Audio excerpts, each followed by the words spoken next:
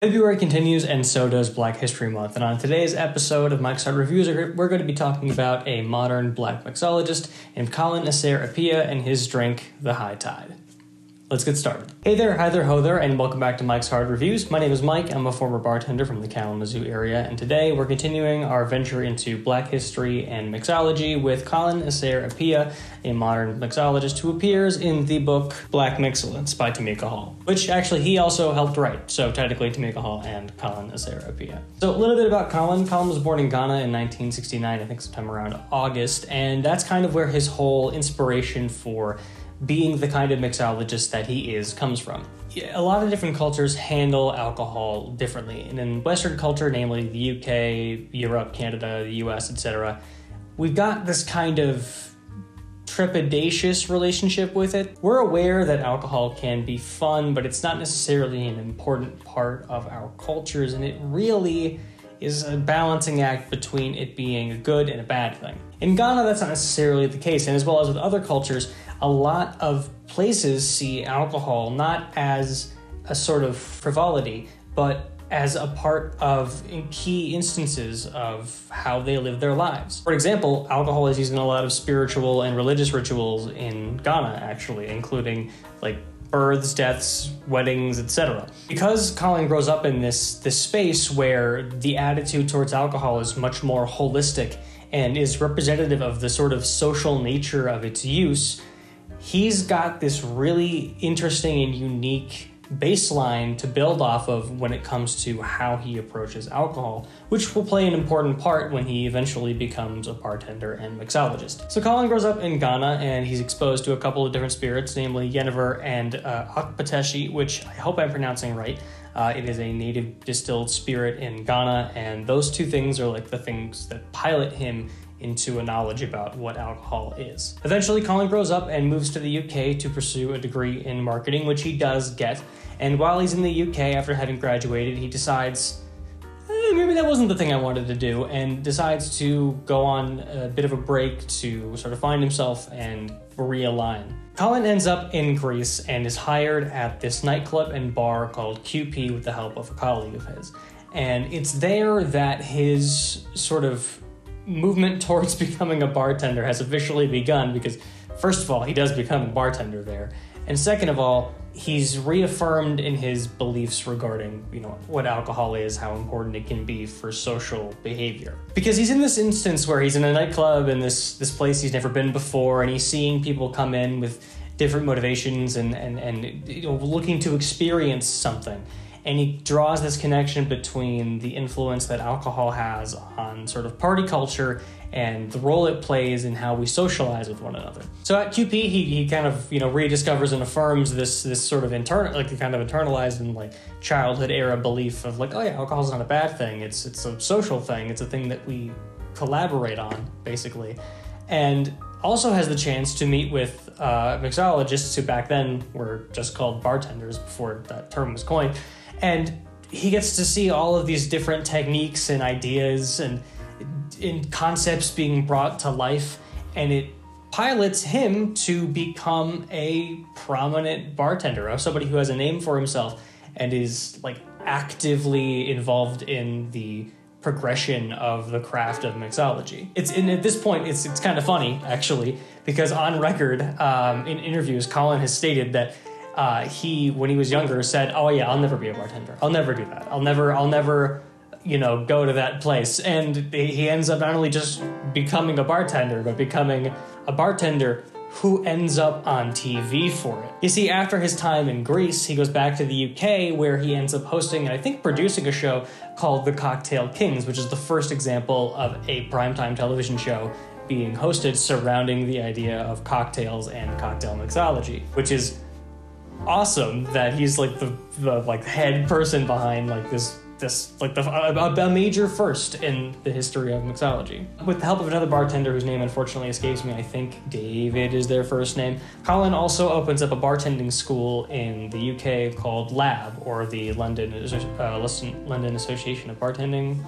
It's a bartending school, basically. And he does this with a really interesting intention, because Colin, being a black person, does notice that there's not very many black people in the mixology craft. There aren't very many prominent black bartenders, and his thought was, oh well, yeah, let's bring this activity to people. Let's bring our culture into this and expose people to this and get people involved so that we can have a name in this, and that's fucking awesome. That's the direction he goes in. He doesn't just become a bartender, he becomes somebody who teaches other people how to bartend, despite having been a person who said would never be a bartender. Colin goes on to do a bunch of different things. He manages a couple of different bars, at least one of which was owned by Jamie Oliver, the UK chef, like the sort of popular alternative to Gordon Ramsay, which is fucking awesome. Currently, Colin is still a mixologist and is also a brand ambassador for Bacardi.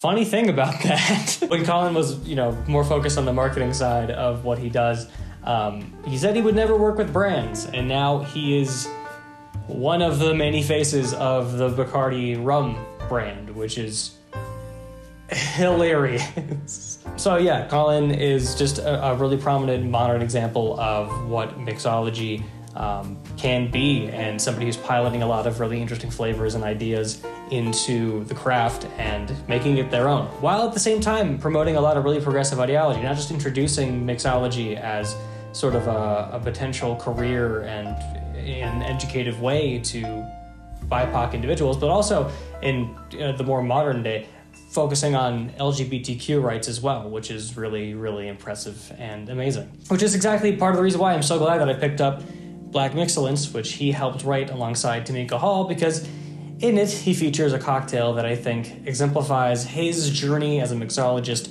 incredibly well, and that drink is called the High Tide, which we are going to make now. So Colin's drink, the High Tide, is a mint julep variation that appears, as far as I can tell, exclusively in Black Mixcellence by Tamika Hall. And it's a really fascinating combination of a lot of different flavors that, when I first read it, I was thinking, I've got to try this. This sounds amazing. And there's unfortunately kind of a downside to it. There's no history on it written anywhere that I could find. The fantastic thing about Black Mixcellence is that it tells a lot of really prominent stories about things like the Black Mixologists Club, Uncle Nearest, the enslaved man who taught Jack Daniels how to make whiskey, John Dabney's story, and the influence of the mint julep in Black mixology, as well as highlighting a bunch of modern recipes from different Black bartenders all over the world. And that's all awesome, but unfortunately the story behind every single cocktail isn't being told, and that's not what it's for either, so I'm not bothered by it necessarily, but it does mean that I don't really have much information about when the cocktail was made, what inspired the combination of flavors and ingredients. There's not much to share. I actually reached out to Colin on Instagram hoping that he might see my message and respond and give me a little bit of context, but unfortunately I didn't get a reply, which is understandable. He's a busy person with a lot of things to do, and he's got more important things to worry about than me. But it means that I don't have a hard, concrete story to give you guys. But what I can do is sort of surmise where some of these things come from, and sort of discuss the cocktail in what I think is a pretty understandable way. So the High Tide is a mint julep variation, meaning it features mint predominantly and has a rum base. In this case, Bacardi Silver, which makes sense. Colin is a representative of the Bacardi brand. It would make sense that he would lean into using that as his base spirit. Additionally, like I said, he got his bartending start in Greece, where there is a very prominent liqueur featured in this drink that is super popular all throughout Greece. That is this here. It's called Mastiha liqueur, and what it is a liqueur made from the resin of mastic trees. The mastic trees are a sort of shrub that grows exclusively on the island of Chios in Greece, and it is extremely difficult to get basically anywhere else as a result. You can find this in Europe and I think Canada, the UK, anywhere with relative proximity to Greece with reasonable accessibility. I, in the US, had to go to a specialty liquor store near me that was willing to order some for me. Got kind of lucky that there was a bottle in stock to buy, and picked that up while I had the chance. This one is Castro Mastiha. There are a couple other brands that are available. The one that Colin uses is Kleos, Kleos. That one's not available in the States, but there is a second one available in the States called Skynos Mastiha liqueur. If you can find any one of those, they're the same thing. You can use them interchangeably from one another. They're all Mastic liqueurs, and that's just a big part of what makes this drink unique. If you're wondering what it tastes like, think gin botanicals, but in the form of a liqueur. So you're getting this kind of pine tree, pine bark, pine sap, juniper berry context, black pepper, and then what I thought was really interesting was sort of a cucumber and melon note, which you can get on some more esoteric gins, but seems to be very unique to this product in particular. And it's what gives the drink this really fascinating, almost like botanical, fruit, light, pleasant, just gentle sweetness that is unmatched. This stuff is really amazing, and I hope to work it into one of my cocktails, whatever I come up with next, because I really do want to embrace this. I think this is a phenomenal spirit. Alongside the base and that modifying liqueur is honeydew, melon, mint, and then some salt and pepper.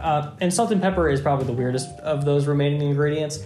It appears in other cocktails like Bloody Marys, and it's usually for savory things, but think about melon and like the sweetness there, and like mint and how salt and pepper can modify those things. It does make sense. And in this context, it doesn't make the drink salty or peppery.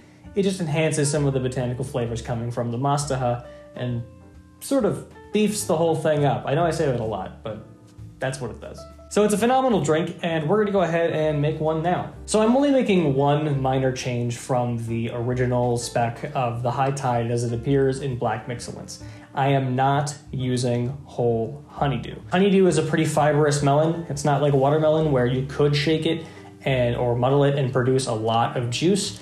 It's a bit closer to a 1-to-1 ratio of pulp to juice. The original recipe calls for 2 ounces of sliced honeydew melon, and well, I don't have a kitchen scale to use, unfortunately, to actually measure it out. So what I ended up doing was reverse engineering it by making a honeydew melon juice. This is the flesh of an entire honeydew melon blended with 2 cups of water, and then the pulp strained out with a fine mesh sieve and passed through a coffee filter to clarify it. This was the only thing I decided to change because it meant that I could get that honeydew flavor into the drink without sort of having to just destroy a bunch of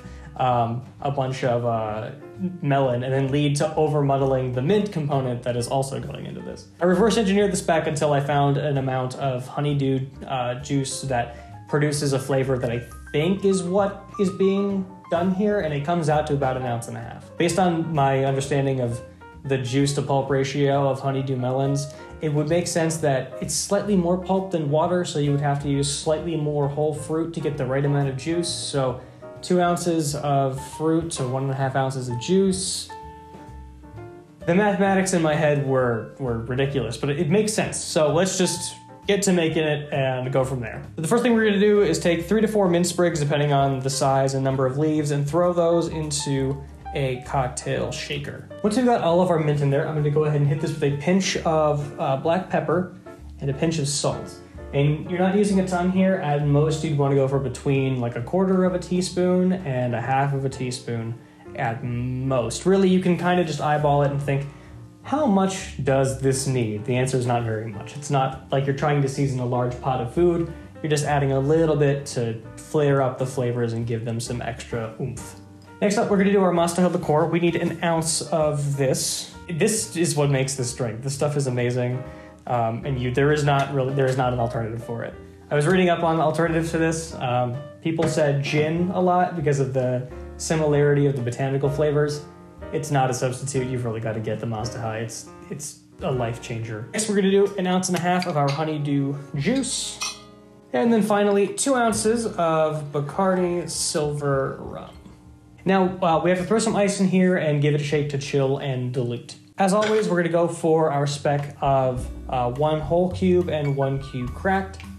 Once we've got our ice in there, we're gonna go ahead and cap this up, slam it down. And in this case, because we want to make sure that that mint is properly pulverized and expressed, I'm gonna go a little bit longer than 15 seconds, which is usually the upper maximum I suggest, and do about 20 seconds of shaking to get this ice cold and make sure that that mint has had a full chance and opportunity to be muddled and pressed into the cocktail, and also get that salt a chance to dissolve and kind of incorporate evenly.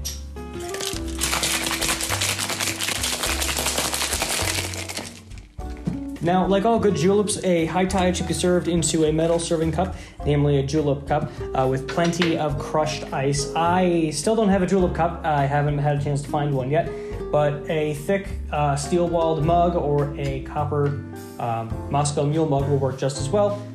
I can fit about 3 whole large ice cubes cracked into this. Just top it up till just below the rim, and then we'll pour the cocktail in.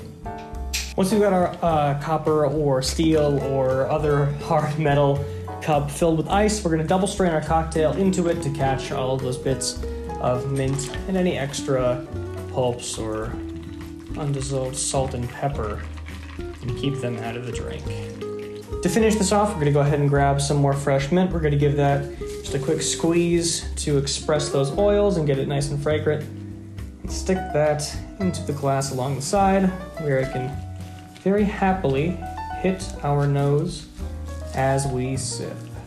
And that, ladies and gentlemen, is a high tide. So with our station cleaned up and our cocktail complete, we'll go ahead and throw a straw into that, just down next to that mint so we can get that experiential note on the nose. And we'll give it a nice, deep taste. Man,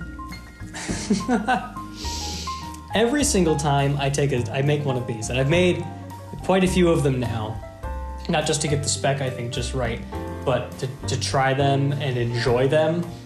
I'm just in love with this cocktail so much. It's got this really natural, very nice, like, fruit sweetness. It doesn't taste sweetened. The Mastiha liqueur has a good amount of sweetness to it because I think that it being a 20%, alcohol liqueur and it having some kind of sharp botanical flavors does mean that it probably got sweetened a little bit more on the back end as a product, but it's not enough to act syrupy here, not alongside the salt and the pepper and that very, very natural honeydew juice, and the rum is kind of pulling it back. It's light. It's perfect. When you take a sip, you get that whiff of fresh mint oils on the nose, and this sort of cool, crisp, like icy kind of honeydew flavor hits you, and it's got this sort of evolution to it from that Mastic liqueur. It's got like these pepper notes, and it's leaning into cucumber and the rum behind this kind of this party of these really light and gentle and like cooling flavors is giving it this nice, very smooth, kind of neutral but not like vodka neutral base. It's so good. Do I like this better than a regular like Dabney julep? Yeah. I think maybe not. You know what? I don't know. They're very different, and I think that's actually kind of cool because in this case, this is I would call a modern cocktail rather than a classic cocktail. And the difference is not just age. I think the difference between a classic cocktail and a modern cocktail is the way that it presents. Classic cocktails are about taking the spirit that you have and adding things to it to rectify it and improve it, but still embrace that spirit base. This is more about taking a flavor palette, using your spirit as a base off of which to build that, using complementary flavor structures, and to produce something greater than the sum of its parts, rather than an accentuation of the sum of its parts. If that makes sense. I think that was probably pretty rambly. My point is, this is delicious, and a perfect example of what a good modern cocktail is, can be, and should be. Now, there's a couple interesting things about the High Tide I wanted to talk about. Like I said, it does appear exclusively in Black Mixcellence by Tamika Hall. Go ahead and pick up a copy. It's fantastic. There are so many interesting and just complex and delicious sounding recipes in it. And the next episode in the series is actually going to be about this book specifically, the writing of it, and then probably one or two, maybe my favorites, recipes from it that I've tried so far. But what's interesting about this cocktail and it specifically is how it appears, because one, it's in the wrong spot in the book, and two, I think it might have been included as a misprint. The first of those two things, it's in the wrong section, The book is divided by base spirit. So there's a section on whiskey, a section on rum, a section on gin, etc. There's even a section for punches specifically. For some reason, this appears in the whiskey section, but does not have whiskey as its base spirit. And in fact, I actually went back through that whole section to make sure that it wasn't, does this include cocktails that are variations of pre-existing ones that use whiskey as a base? No, all of the cocktails in that section, all of the other cocktails, use whiskey as their base spirit. It's interesting. I don't know why it appears there. It's out of place and like in the wrong spot, and I don't know why that happened or how that happened. It's fascinating. What's additionally fascinating is that I think it's a misprint. Not that it's like wrong or that it shouldn't be in there. It absolutely should. But I think the way it's presented is incomplete. There's a discrepancy between the ingredients listed and the steps, the recipe, the process of making a high tide. Because the garnish includes 4 mint sprigs, which we've accommodated here, but the actual ingredients don't. Yet the recipe states to muddle the honeydew with the mint, but you don't muddle the mint you use for a garnish because then it destroys it. I don't know. It was weird. I saw that and I was like, that's a little weird. So I'm wondering if the way that the high tide gets put into the book, it probably just got lost in the process somewhere. It just ended up in the wrong spot, and then editors missed it because it was in the wrong spot. They thought, maybe it's not in here anymore, something along those lines. Or maybe I have an early edition of the book from when they were first put into print, and maybe it was a mistake they caught shortly after. I don't know. I haven't had a chance to look into specifically if anyone else has noticed that. Yeah, it's fascinating. As a cocktail, that's sort of an oddball variation of a julep in a good way. I don't mean that negatively. I mean that positively. It's fascinating to see it in like the wrong place and with a recipe that seems like the first version that they put into the book, and then editors go through and make adjustments or notes, and then it gets finalized. I don't know. It's cool. I just think that that's really cool. Because a lot of the process of mixology and coming up with drinks is like, you have a notebook, you write down an idea, you try the idea, you modify the idea, you make notes, and then you go back, you change your recipe, you write down proportions, you're like, no, that, swap that out for that. It feels the way it's presented feels very much like that. It feels like, this is like a process was done to come up with this, and the editors printing the book maybe just missed the final portion of like the notes on what it was making this, and it's just cool. And the fact that it sort of exemplifies everything that Colin has built up to in his cocktail career. The influence of using Bacardi Silver as the base spirit, and the specialized Greek liqueur, and these really cool complementary flavors like Honeydew, which you don't see in many cocktails. It's impressive. I really do think this is a phenomenal drink, and it's one that I think I'm going to end up keeping this stuff in my house like all the time, because the Dabney Julep made me keep mint. This is going to make me keep Honeydew so that I can make these whenever I want. So thank you all so much for watching. Hope you guys enjoyed this episode of Mike's Card Reviews on Colin asare-appiah and his High Tide cocktail as it appears in Black Mixcellence. I'll put a link in the description down below to where you can buy a copy of this book on Amazon, as well as a link to Colin's Instagram where he is still active. Go ahead and give him a look-see, look up all of his other stuff, and buy a copy of this book because a lot of the recipes in it are from him being one of the two authors. I mean, it makes sense. Go for it. It's really great. The book is worth it. I think I paid like $30 for it, and there's more content in there and more history than I've gotten out of textbooks. Like there's more interesting information in this than there is in some like college textbooks. So give it a look, give it a try. You're not going to be disappointed. Additionally, if you want to see like a full recipe and a written out process on making that honeydew juice, I'll leave the original recipe for it down in the description below. I found it on a cooking website where they were making a ready-to-drink version that included some other things that I omitted. And if you go to my Tumblr, you'll just see what my specific process was for making that part of the cocktail. Additionally, I'm going to try to find a way to link Tiffany's Wine and Spirits in the description as well. If you're in the Kalamazoo area and you want to get your hands on that Mastiha liqueur, the owner there, who I did actually get a chance to speak with directly, was like, yeah, I'm thinking about putting this in there because there's an ouzo, anise liqueur going out of stock, it's discontinued or whatever, and he wanted to fill the space, and he's like, this stuff is cool, I want to try it. If you're looking for special spirits, they're the place to go in the Kalamazoo area, and you really can't be remiss in doing so. They really are phenomenal over there. Anyway, thank you all so much for watching. Hopefully you guys are enjoying the series of Black History Month inspired cocktail picks, and hopefully I will see you guys in the next episode where we talk about Black Mixcellence by Tamika Hall. Thanks for watching. Subscribe, like, and tune in next time for the next episode. Drink responsibly, and I'll see you around. Bye.